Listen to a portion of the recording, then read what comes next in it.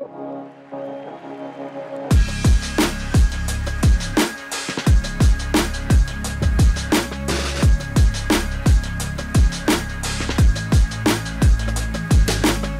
morning, good afternoon, ladies and gentlemen, whatever time it is you're tuning in for the Wilson Weekly with Graeme, Holm, your money mentor, and as always, Dr. Andrew Wilson. G'day, Doc. How are you? Yeah, good day, Graeme. You look like you're in a different spot today. Where are you in the world? I'm a couple of days away with the lovely wife. So Beck and I just whisked away for a few days. Got a couple of live events, as you know, back to back, and a few things on. So we just needed a couple of days of planning and bit of a break. So we're in lovely Noosa this week. Excellent. Yeah, my neck of the woods. I've been a resident of Noosa on and off for a number of years and have some property up there. So, I was actually expecting to see you at the cafe one morning, Doc. Yeah, well, we'll work on that one, Graeme. But I'm in lovely Sydney today. Been very humid and hot in Sydney. We had a couple of 40-degree days last week in Sydney, which was tough to tackle. We had the air conditioner on full blast to offset, and it's still very humid and sticky here. But that's summer for you, mate. No getting away from it. And before you know it, we'll all be whinging about how cold we are. So let's all make the most of it. But I guess we could say the housing market's heating up now, certainly in terms of moving beyond the holiday hiatus that we have every year. We've got the auction market starting this weekend. Interesting to see how many numbers we get to begin the year. We had about 400 auctions in Sydney and Melbourne last year in the first weekend of February. We'll probably get similar numbers this year. So that gives us something to speak about. But as we always discuss auction activity, weekend auction activity is a very good forward indicator of what's happening generally in the market. But we've got some big news today, Graeme. The first home price report of the year. This is hot off the press, the January home price report. So it is the January quarter. That's the 3 months to January versus the 3 months to December. Other house price modelers have also sent their data out today, but they have had that embargoed until tomorrow, which, of course, is the 1st of February. But ours isn't embargoed. We send ours out on the last day of the month, straight hot off the press. So everybody gets the first with the latest from My Housing Market and Infinity. And that's what you'd expect, wouldn't you, Graeme? I'd expect nothing less, Doc. If you're not first, you're last. Exactly. And it is some interesting results, so we'll have a look at that. We've also got the first RBA meeting of the year next week, Graeme. Of course, this is a different year for the RBA. They've changed the goalposts to some degree. There will be fewer meetings, different environment. The Reserve Bank governor has to front the media, after the announcement of the result, and lots of questions there. So that'll be interesting. But we'll have a little bit of a preview of where we expect, or certainly what we expect the factors to be as part of that decision-making by the Reserve Bank next week. So I'll have a look at that. And also, literally hot off the press today, we have the latest inflation data for December. And, of course, that'll play a big part in the Reserve Bank's decision next week. So we'll have a quick we don't have any slides on that because it is just straight off the press, literally. But I know the results, so we'll have a quick chat about that one. And also we had retail sales data for December released yesterday. So we'll discuss the retail sales data. Not a big surprise there because it did come after that spectacular November. November's the big month for spending by consumers, of course, Black Friday. So no surprise that retail sales were down a little bit. So we can get going if you like. Absolutely. Let's rip in. Let's rip into it. Hearing it here first, ladies and gentlemen. There's no embargo here. No embargo here. Yes, you get it as it happens. So as soon as the last data is released through the month, we're modelling it and out it comes. And I think you'll find there's not a lot of difference between our results and other results of house price modelers. The only difference is you get it all first here. And I think that's important. So My Housing Market, and that's what we always are here at My Housing Market and Infinity, about the current state and future prospects of housing markets. And current state really is exactly what we're going to discuss today because we're going to start off with the latest home price data. This is for the January quarter this year. Retail sales, we mentioned, also we'll discuss, and what to expect from the upcoming RBA rate decision next week. So January home prices steady to begin 2024. Steady results generally, and it does continue that underlying easing trend of growth rates that emerged over the final months of 2023. I've been having a number of discussions with media today about the reasonings behind this. It's no surprise, Graeme. We've come through a very strong year in 2023. These things can't continue on without a driving force. Of course, a lot of the growth in house prices last year was catch-up energy, particularly in Melbourne and Sydney, that fell away in 2022.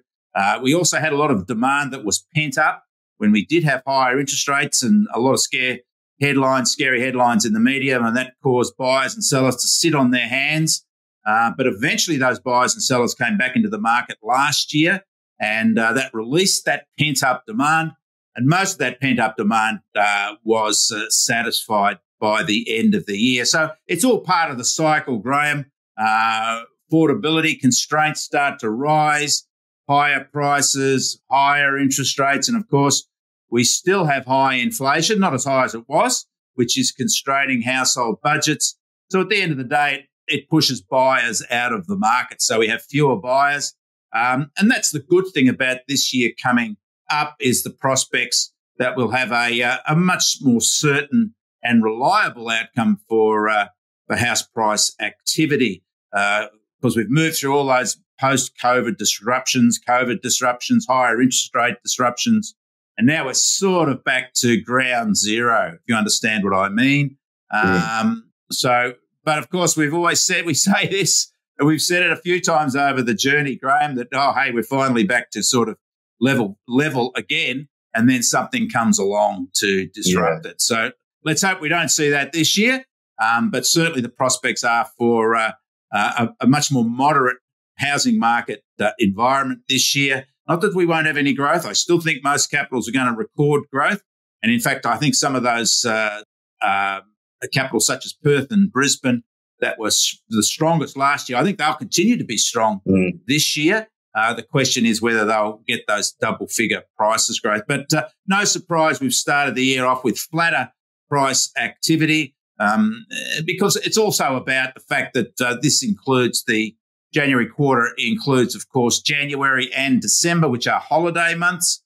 Even though our methodology, our price models do tend to offset the seasonal factors, there's obviously still some seasonal factors in the early year data, because we don't have the same mix of properties that are being sold, and because we have many fewer higher priced properties in the marketplace over the holiday period. That'll start to pick up when the mix will start to become more even. So there's more middle and lower priced properties as a proportion of the market through this holiday period. So, of course, that tends to push prices downwards. But we do offset that because we use a particular model that does that. But nonetheless, it is still a bit of an influence on outcomes. So let's have a look at the results. Enough of the chat. The national house price was flat, Graeme, over the January quarter, and that follows 11 consecutive months of increases. So a pretty good ride there through 2023 until that December quarter result. These are rolling quarters, of course, so we're moving every month forward by 3 months. So we get a nice, reliable and solid house price model.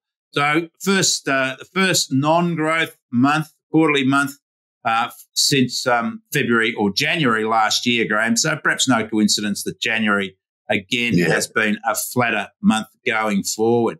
But I think, anybody looks at that chart there, the national house prices, will certainly understand that last year was a very good year for the national housing market. Those 10, 20 or 30% declines that the media was spruiking, Doc. I can't see that anywhere in those 11 increases. Well, it went the other way, Graeme. We had nearly 10% increase in national prices. I mean, how crazy is that? It wasn't down, it was up, but it was up by as much as it was supposed to be down.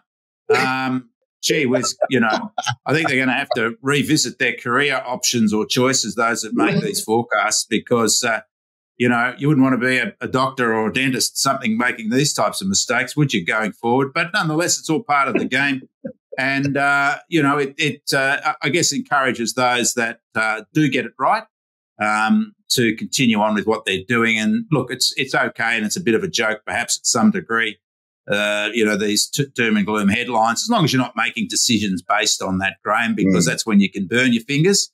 Because we're not talking sheep stations here, we're talking Australian real estate, which is, a big-time asset class. So flat over to start the year, but it does, in a way, continue the weakening trend that we saw emerging over last year. And as I said, that's due to affordability constraints rising because of such a strong year, high prices, higher interest rates, high prices generally, not just house prices, have started to squeeze buyers out of the market, and the satisfaction of a lot of that pent-up demand that was created in 2022 and early 2023. So no surprises going forward. And, of course, we discussed this as an outcome, and we did start to see that at the end of last year. So here's the numbers, Graeme.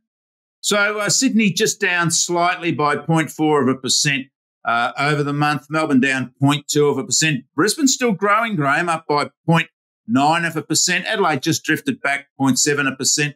Perth again, the strongest performer over the month, up by 1.1%. Gee, how strong has that Perth market been, Graeme, over the last year? It certainly led all the capital cities in terms of growth.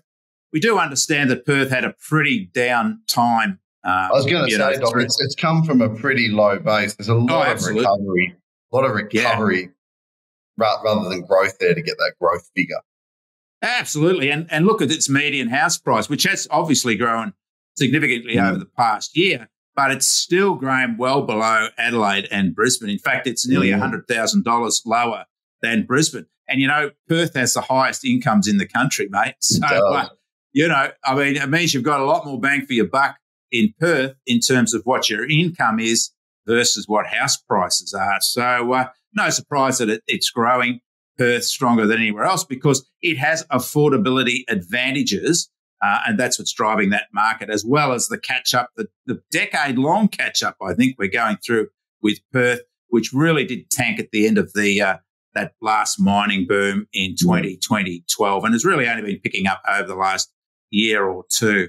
Perth, the best performer, up by 1.1%. The smaller capitals are still struggling a little bit. Hobart down by 1.1%, but Hobart tends to go up when everybody's going down, and then it goes down when everybody else is going up. So we look forward to a revival in Hobart this year, but it has had some quite strong years, Hobart, over the last 3 or 4 years. Darwin down 1.8%, but that Darwin market is a very seasonal market because of the wet and the dry up in Darwin. It virtually means there's two market seasons up there.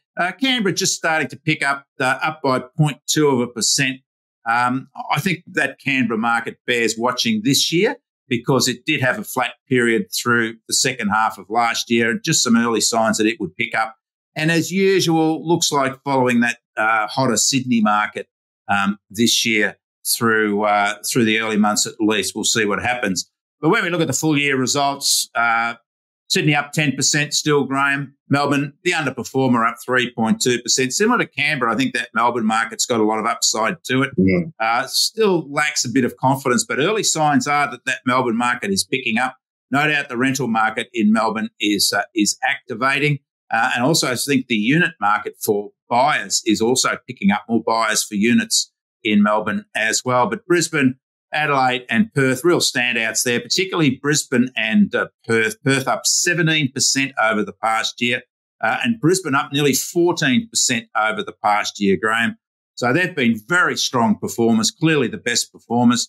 And, we saw all that migration surge, activate the Brisbane market through COVID. Everybody sort of fled Melbourne, fled Sydney, headed into southeast Queensland because they thought it was safer. That pushed up rents and prices. Well, they pushed them through the roof. And it was then like, okay, well, COVID's over, lockdown's over, so that'll mean that prices will start to, because the migration surge will end, so prices will start to ease. But it hasn't happened, Graeme. Brisbane is still keeping on and most of those southeast Queensland markets, the Gold Coast. I know Rebecca and I, Doc, we actually sold a couple of properties over the weekend at the big auction event on the Gold Coast. Right. And the median price has now cracked $1 million on the coast. And I sold a 2-bedroom unit for $1.2 million on the weekend. Wow. That's fantastic. Unit. Well, and there's the point is, Graeme, that it doesn't look like it's ended yet, that there's still plenty of upside. And, people saying, okay, well, Gold Coast, Brisbane have had its boom. Like that was a year ago, but it just keeps on rising. So a very, very strong market still, and the Gold Coast particularly strong, as you've just with personal results have validated. What a strong market that is, and those that got into the Gold Coast a year or two ago would certainly have big smiles on their faces. In terms of what they've realised. Looks like you've got a big smile on your face too, Graeme.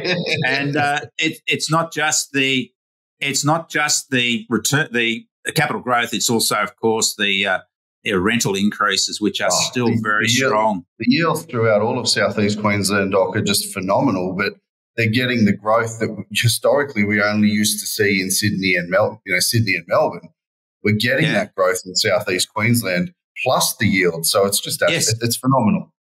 And that's the point, that usually high yields point to an undervalued market, but yields are holding, even though capital growth is doing what it usually does with an out of sync yield.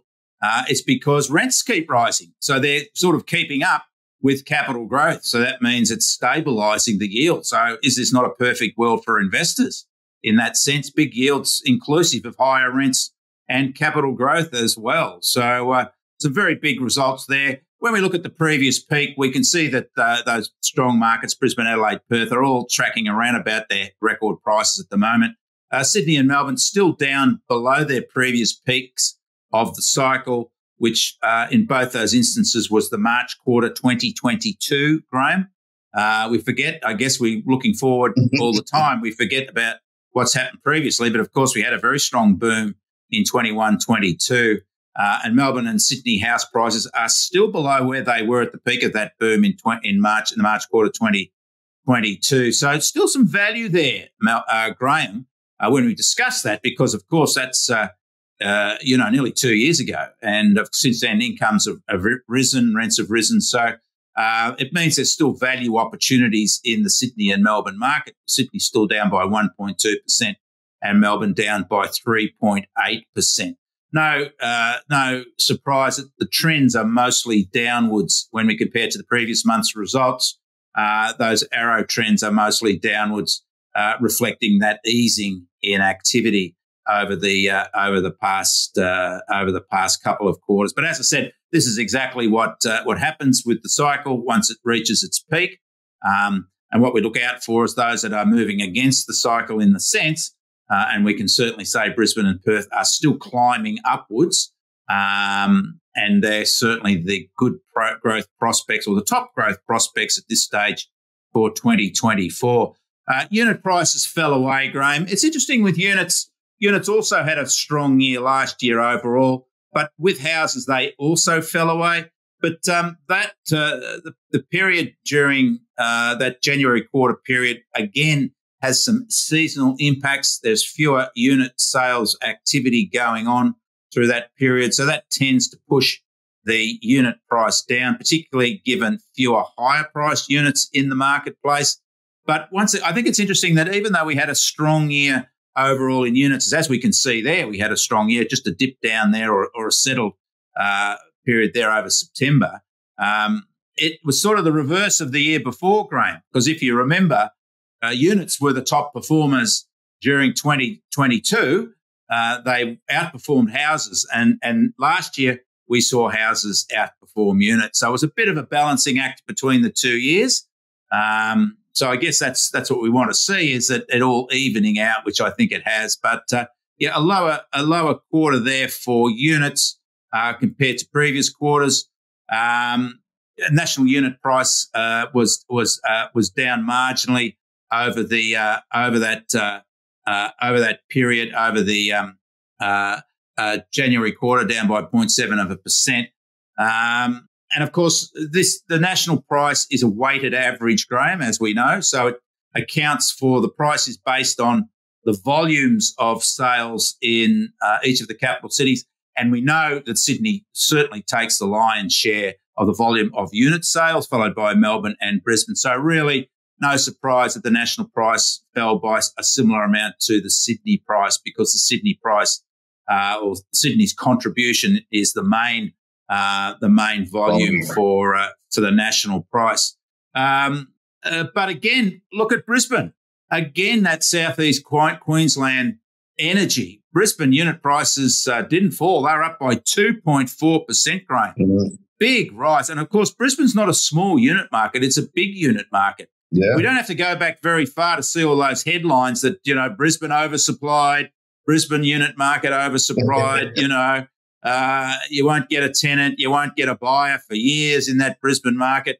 And now they're screaming for more units. There is a queue a mile long looking for units either to rent or to buy in that Brisbane city area. And no surprise, we've seen prices rising, even in the holiday period, up by 2.4%. Adelaide down 2.3%. Adelaide and Perth are much smaller unit markets, Graeme.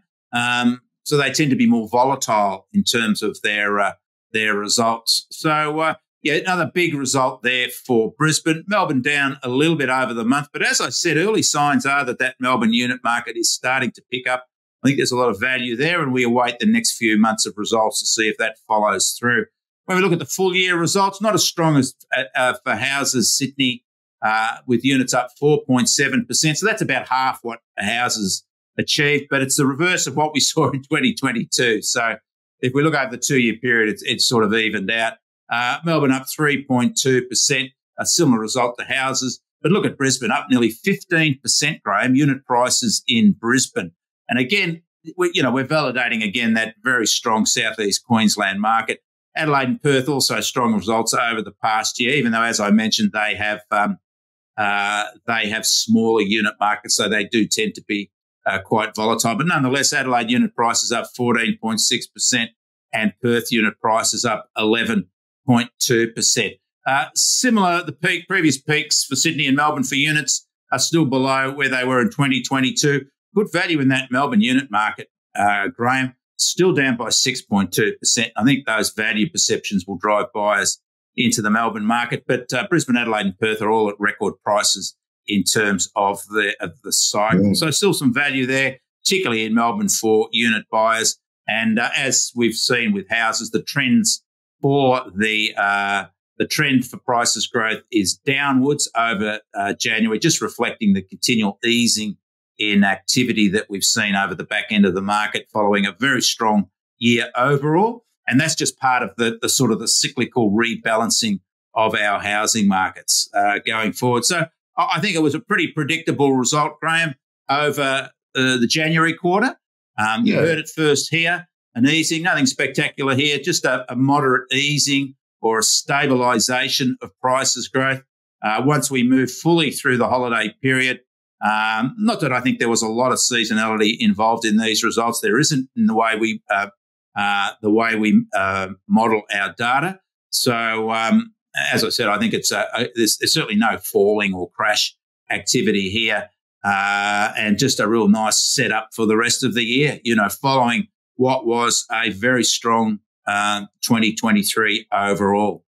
Now, we've also got if those that are listening to the podcast, watching the YouTube, if you want to get a copy of that house price report, this is a link to the PDF file for that particular report, for the January house price report from My Housing Market. So if you take a snapshot of that, it'll give you a link, which will take you to the PDF file, which will give you all the full details and the prospects for 2024 on the My Housing Market January 2024 house price report. So that was all very exciting, wasn't it, Graeme? I can tell that you're on the edge of your seat, and but that's all. No, it's good because it's good to start the year off. Here we go. We're off and running with our first house price data.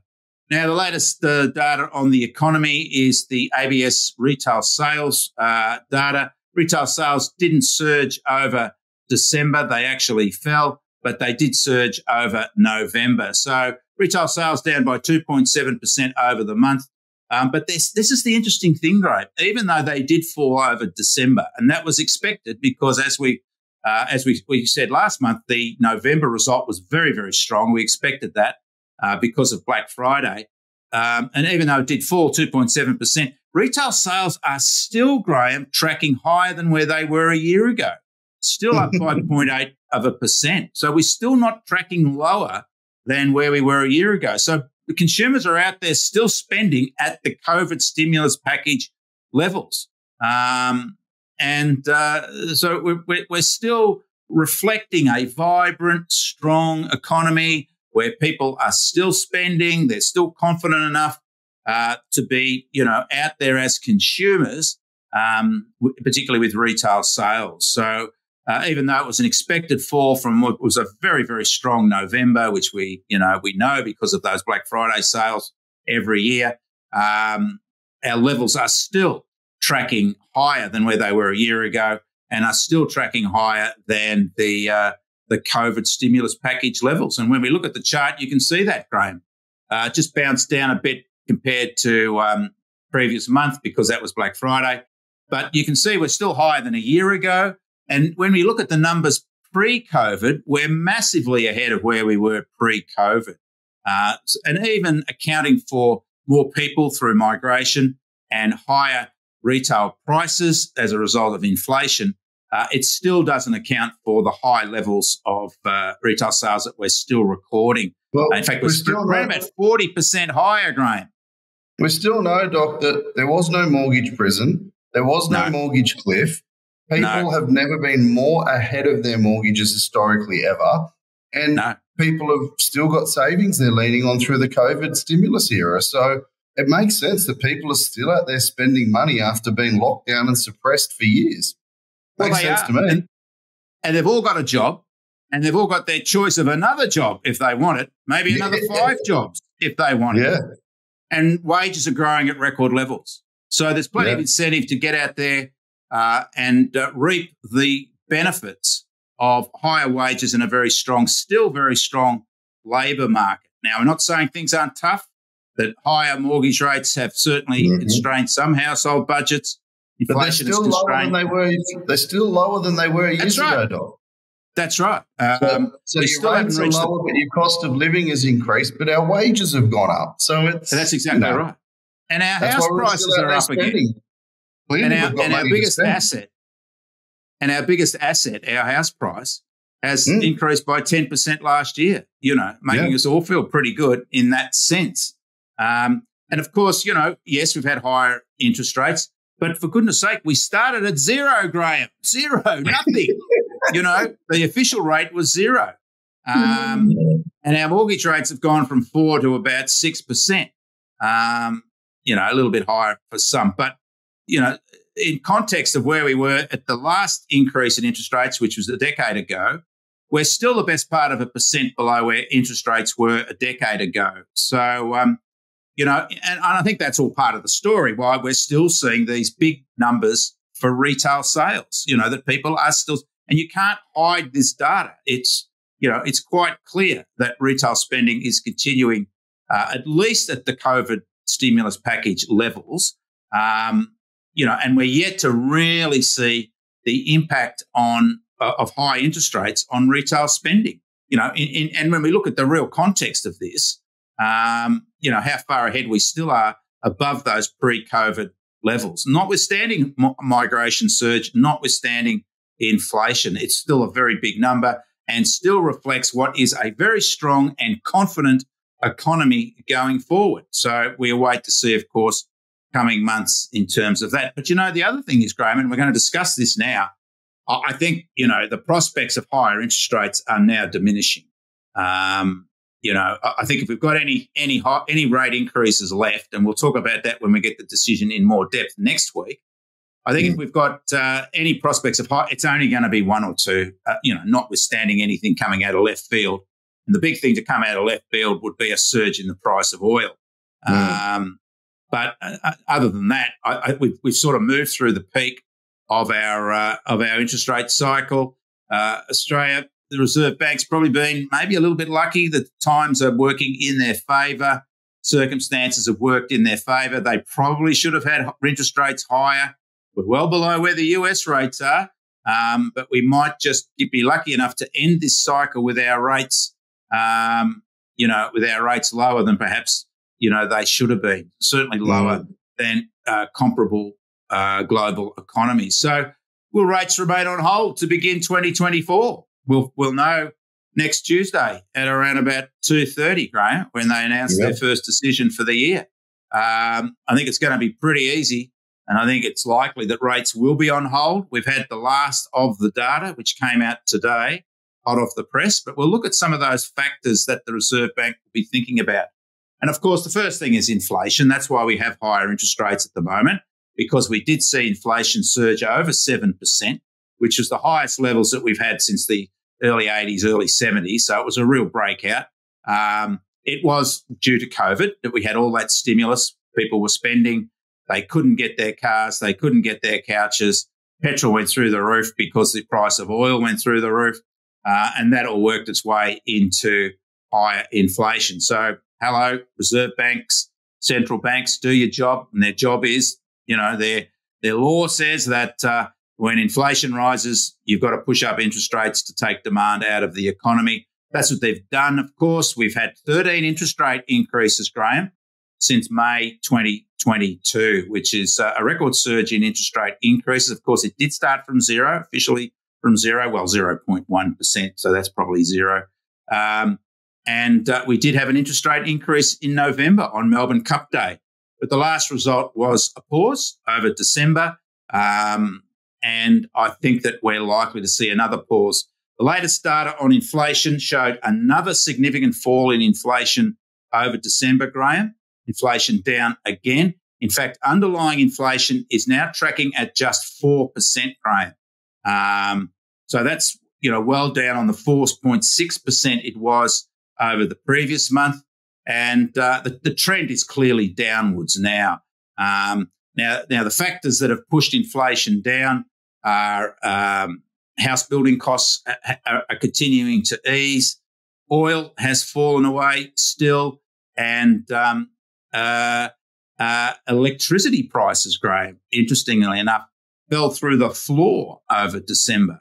Now, that's because we've now got we're accounting for these government support packages for electricity bill payers, and now get very high subsidies for their bills, and that's taken electricity out of the household costs equation, which is significant because that has been driving up inflation. That's helped to pull it down again. This is working in favour, obviously, of Reserve Bank having on hold. So this is good news. Another sharp fall in monthly inflation. And the target for the Reserve Bank is 2 to 3%, Graeme, for underlying inflation. We're at 4% now, so I guess we're in screaming distance of getting there. So this would be, good news for the Reserve Bank. I was going to say, Doc, they need to buy a lotto ticket. Yes, it's worked out. It's worked out pretty well, mate. But there is a joker in the pack. Poor old Philip Lowe with all his low acts. Now he should have went harder sooner. And, mate, the bloke sounds like he got ousted for nothing. They could come out smelling like roses at the end of all of this.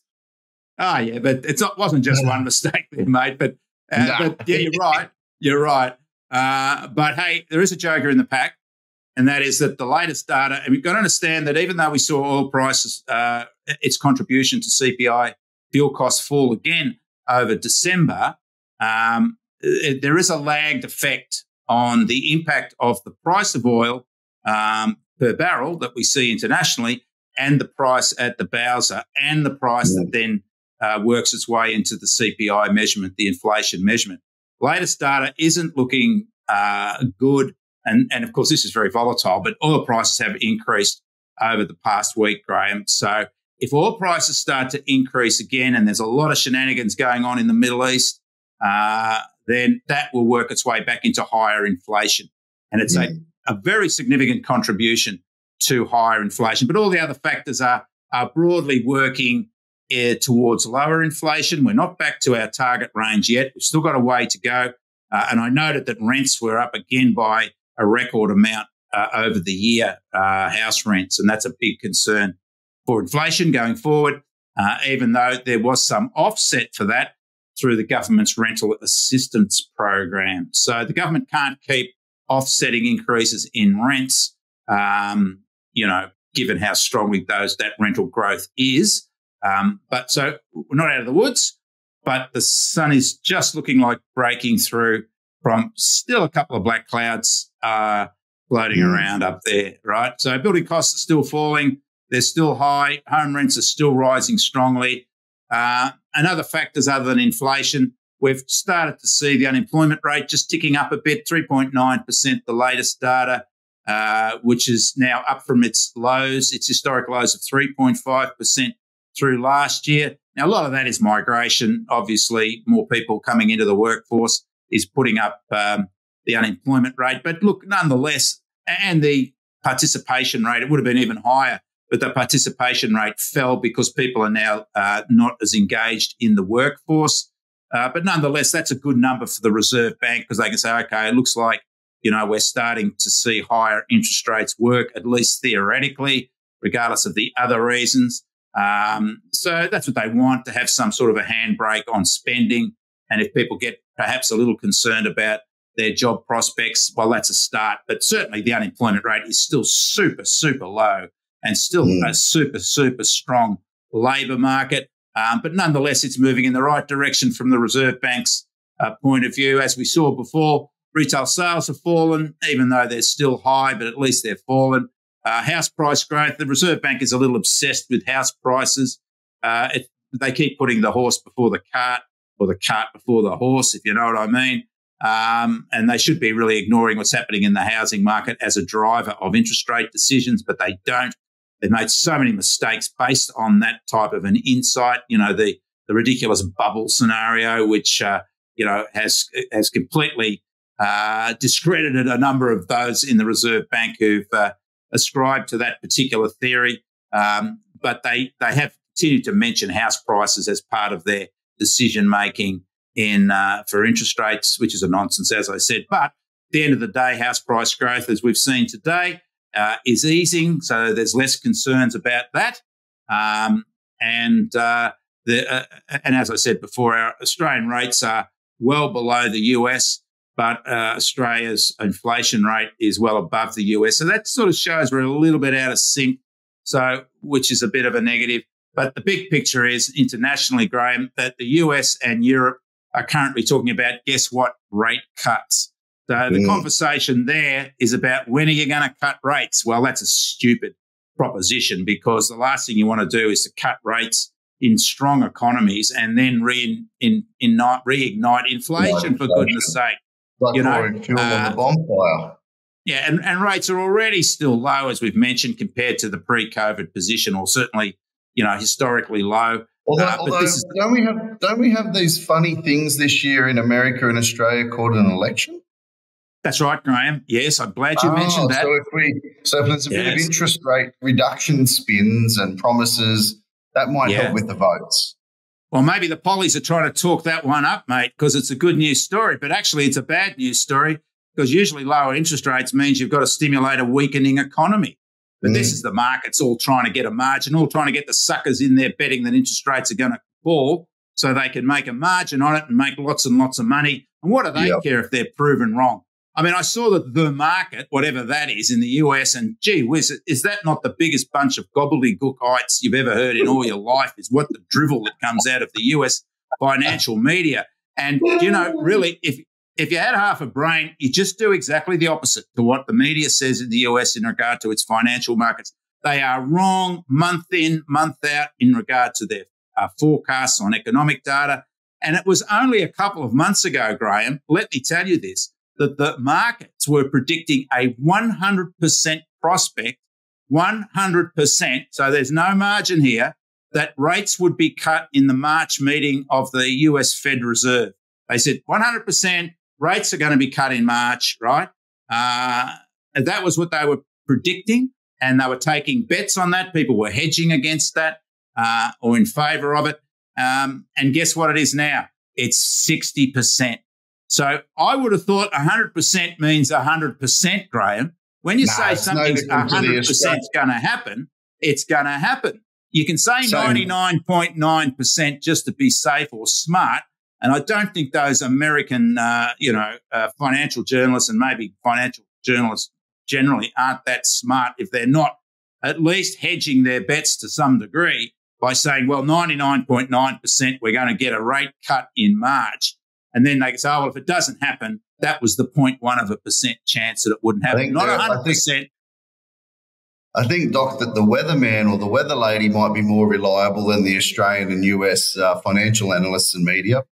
Absolutely, Graeme. But look, there's agendas here. There's money to be made. I mean, who cares? But if you start investing on the basis of this rubbish, that's when you start to get burned, right? And and they don't care because they'll be just putting your money in their pocket going forward. Yep. So I think the big picture is the fact that we have that conversation currently in the US and Europe around about, even though it's nonsensical, about the imminent cuts in rates, despite very strong economies and still high inflation, relatively high inflation. I think that shows the conversation is nowhere near higher rates. You know what I mean? Yeah. There's no discussion anywhere of higher rates now.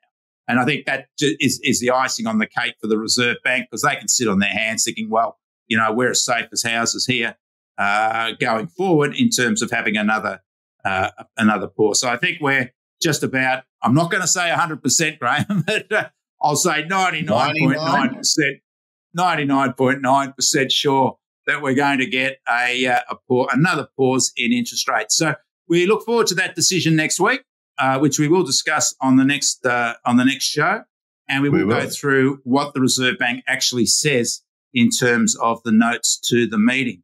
So as we always do, that's it for this week, a big show. As we always do, we offer our wonderful little freebie, which is our My Housing Market Infinity app, house price value app. It's not value, it's what house current asking prices and rents are, to tell you what a sense of what your home is worth.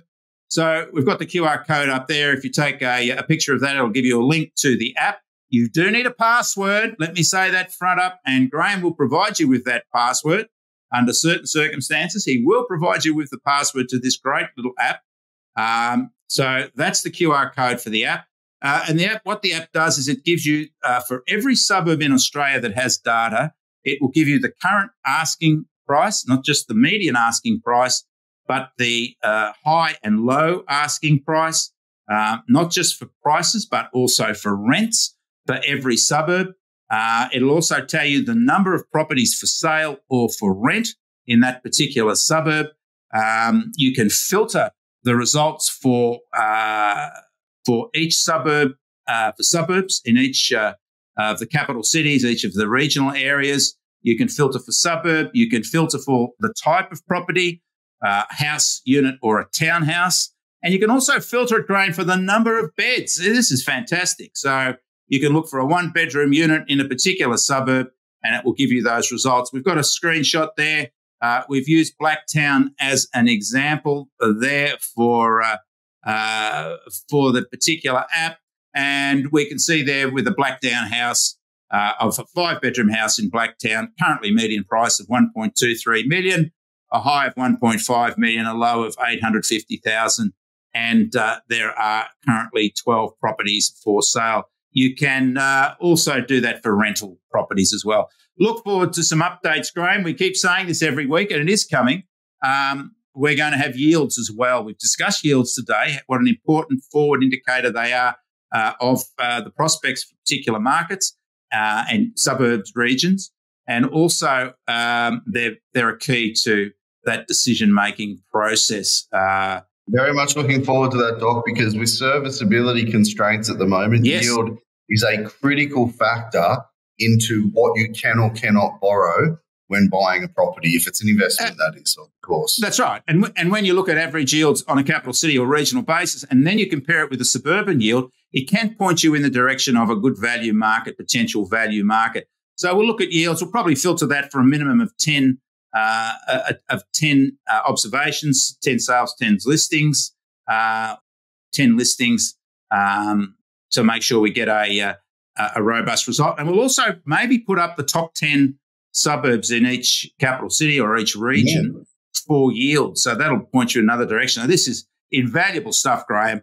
And for those that are, taking a scientific approach, which you should do to property selection, or certainly to market activity and market energy, this is just another add-on to this app, which makes it a great part of the decision-making process for property. Next week, we're going to have the rent report next week, Graeme. The January rent report, another horror story probably for tenants there. As I said, all the forward indicators are that it's getting worse, not better. Yeah. I'll just give you a bit of a quick update. It looks like Sydney house rents have gone through the roof again. So after a period where they were reasonably steady, it looks like house rents in Sydney are now accelerating, which is really bad news. We had houses and units in Sydney sort of aligned at $750 a week quite a long time ago. Yep. Yeah, now it looks like pushing up towards $800 a week for houses, but we'll look at the latest data. Yeah, I know, which is a shocker. That's a huge RBA, it's just a nightmare and no relief in sight. The February RBA rate decision we've already discussed. We've alluded to December inflation. We'll have another quick look at that with the official data posted. And let's have a look at the home building approvals, which will be released later this week also. So lots of information coming up next week. Another big show, Graeme. Where do you think you'll be? Oh, no, I'll be back in the office. I'll be back in the office first thing tomorrow morning. So I've had my good luck with couple that. of days of planning and designing and getting everything sorted for our community, and we're put back into full swing. So yes, good on you, mate. It's we've started the year. As I said, next Saturday is the first weekend of auctions, so we can start talking about how the market's moving on a weekly basis, as we do. And again, that proved to be a fantastic forward indicator last year. We were talking that way all the way through, and it preempted all the price data. Those clearance rates are great forward indicators for what's happening generally in the market. So we'll have the first lot of those out next week, and we'll be able to compare where the beginning of the season is this year to where it was a year ago, Graeme. I'm looking forward to that, Doc, because we've got a masterclass this weekend. So our masterclass attendees this weekend will see that data before anyone else on Sunday morning. And that's 100%. They will see it before anybody else, so we can really discuss what the market energy is beyond the January house price report. So that'll tell us what's happening with buyers and sellers on the ground, and I look for that. So great to chat again, Graeme. It's been another great show, hasn't it? Lots to talk about. Always. First with the latest house prices as usual, and next week will be pretty much first with the latest rents as well. So all good. And the interest rate decision. We will indeed. And looking forward to Sunday. So we're going to have a big group of informed attendees from the masterclass who are going to be informed before anyone else from these auction clearance rates this weekend. So pretty excited for that. And we'll see you then. Good on you, Graeme. I'm excited too. Thanks, Doc. See you, mate. See you, mate. Bye.